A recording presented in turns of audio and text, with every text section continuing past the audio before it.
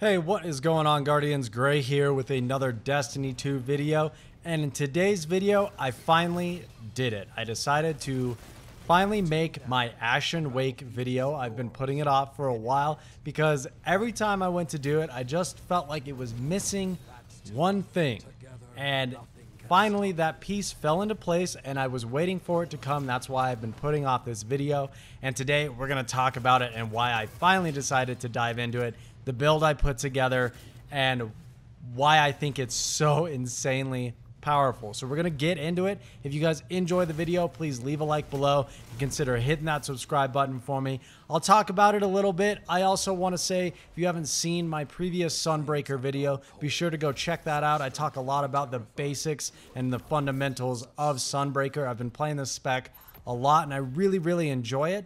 And Ashen Wake is kind of a different play style than playing with like Phoenix Cradle and the sunspots and all that stuff, but it still has a lot of the same elements to it, so it's good to have an understanding of that.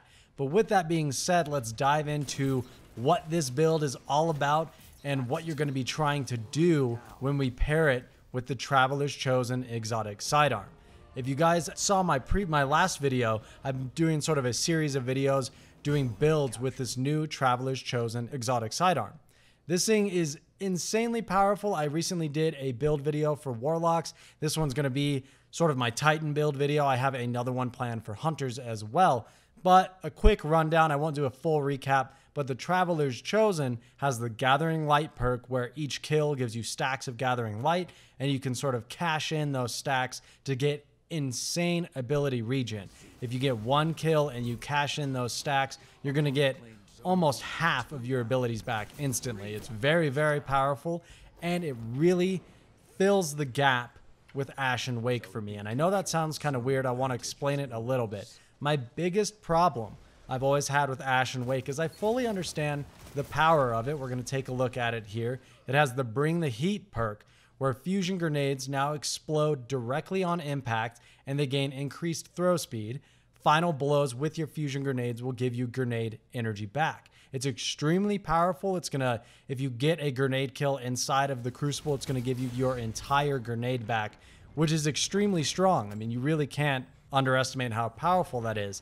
When you pair that with Middle Tree Sunbreaker and the Roaring Flames perk, it's extremely powerful. Each one of your solar ability kills will increase your damage for all of your solar abilities. It's like a snowball effect. So if you get that initial grenade kill, it's actually going to give you enough damage to one-shot anybody inside of the Crucible with your fusion grenades. So obviously that's insane. I mean, the ability to one-shot anyone inside of PvP is extremely powerful. Obviously, this is Destiny. We have a lot of things that one-shot people, but having a grenade that one-shots people and instantly regenerates when you pull that off is actually nuts.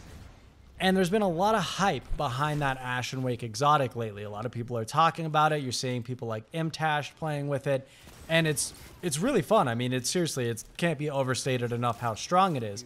But for me personally, every time I tried to play with it, the thing that sucked was that if you missed your grenade or you weren't able to pull it off, you were just kind of left with nothing. Your exotic was seemingly useless until you got your grenade back, which, unless you spec into Discipline, could be a while. You may not get your grenade back for well over a minute, and not that that's a bad thing. You can focus on your gunplay and all that, but if you're going with the Ashen Wake build, you're kind of playing into focusing on your grenades as much as possible.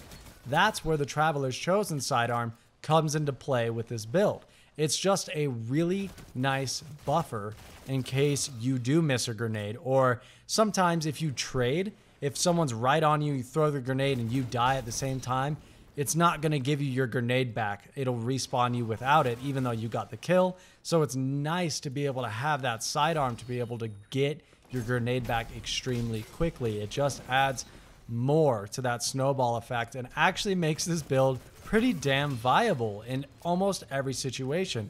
And having a sidearm is really nice because you really just got to do the old pew pew and hit them once or twice, chuck your nade at them and they'll die, and then once you get that ball rolling, then you have your one-shot grenades, and it's so easy to just keep that going with the Traveler's Chosen sidearm. It's so powerful. And I know I kind of took my Ashen Wake video and my Traveler's Chosen build and shoved them together here, but they just fit together so nicely. It's a lot of fun. And of course, you know, I went and spec'd out. I went full ham with it, and I'm running my Charge with Light stuff. You know, I got stacks on stacks, high energy fire, and taking charge across all of my armor. So we're taking advantage of the Charge with Light damage buff inside of PvP. But we're also using Solar Plexus, which is extremely powerful with this build as well, because we have that throwing hammer.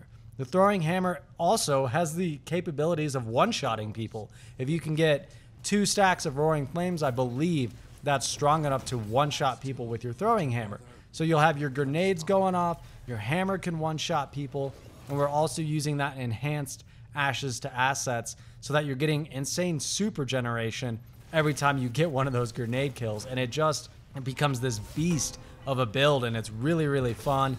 And I just wanted to share it with you guys. I'm not going to go too crazy with it. I'm sure you can see some of the clips in the background of how powerful this is. I was using it in Iron Banner all week long, just capping some really fun gameplay.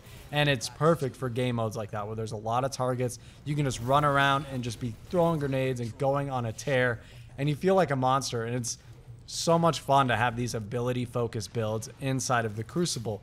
I was pairing the Beloved Sniper Rifle with it. It just feels good. I've always wanted to try out that sniper sidearm playstyle.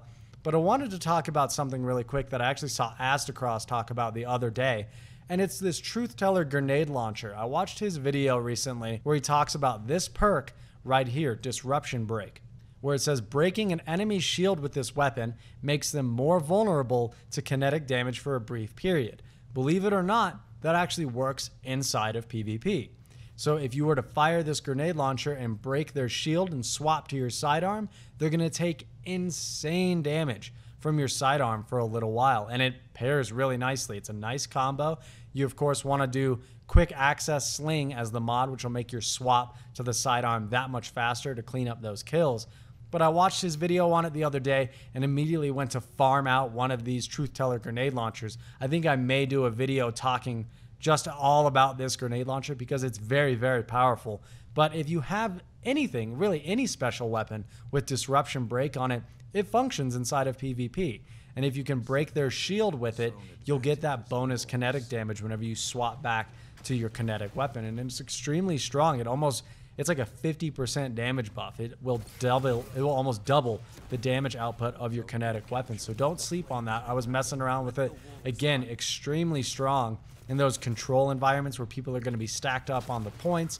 You can shoot a grenade and hit multiple targets and clean them up with a sidearm, and it's super fun. So that's just a little recommendation you could pair with this. I still really enjoy the sniper gameplay with it. It kind of covers both ranges. You can be real up close. You have those grenades and your sidearm to cover your close range, and then you have the sniper for some of those more long range kills. So I hope you guys are enjoying the gameplay you see in the background. It's just me messing around in Iron Banner for the past week. It was a ton of fun doing this build, and I just wanted to share it with you guys. The Traveler's Chosen is nuts, and it's really gotten me into sidearms. I think I'm going to be messing around with some other sidearms in the game because I really enjoy the playstyle. And some people hate it. Some people really can't stand sidearms.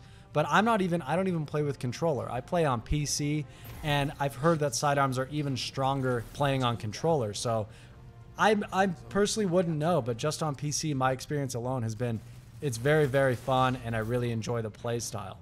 So if you guys enjoyed the video, again, please leave a like below. It's a free way to support me, hitting the like button, hitting the subscribe button. It's a great way to help me out. Or just share this video with your friends. Check out some of my other videos on the channel. Your time is greatly appreciated here on my channel. Thank you guys for stopping by the video. Let me know again what kind of builds you guys are coming up with this Traveler's Chosen sidearm. It's a ton of fun and a good way to fill some of the time while we're waiting for Beyond Light in just a couple of months, guys. It's coming, and it's gonna be nuts. Thank you guys for stopping by. Enjoy your day. Take care.